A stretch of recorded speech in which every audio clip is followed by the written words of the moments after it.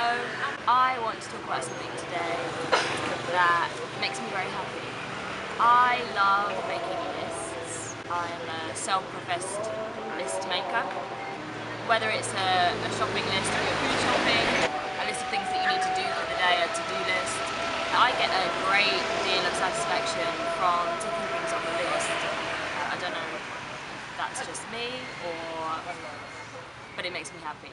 Around 3 years ago, I made my first bucket list, and on that bucket list were quite big things.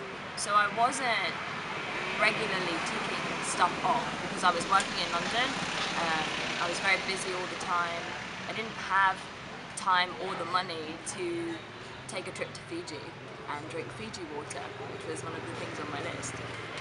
However, the way that the list made me feel was still a great thing. I felt motivated knowing that, in the back of my mind I had this list of goals that I was working towards. So last year, in November time, I decided to create a 17 for 2017 list.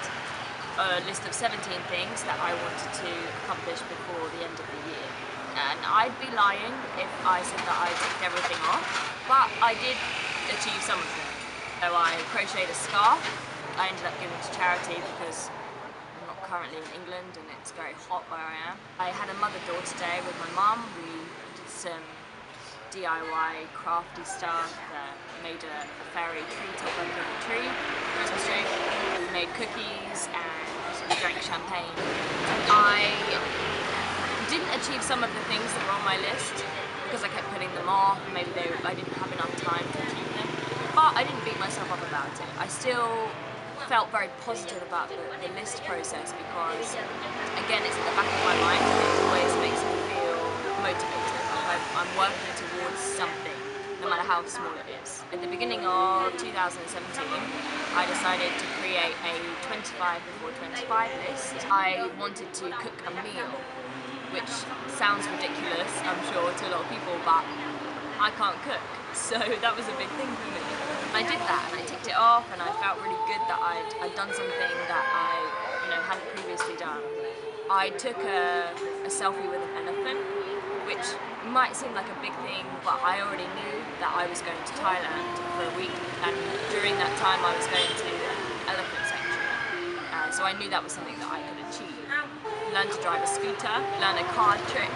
I want to read 3 more books before I turn 25. I wanted to learn something from YouTube, so I looked up a tutorial and I learned how to make an origami box, which is a simple one, but I did it.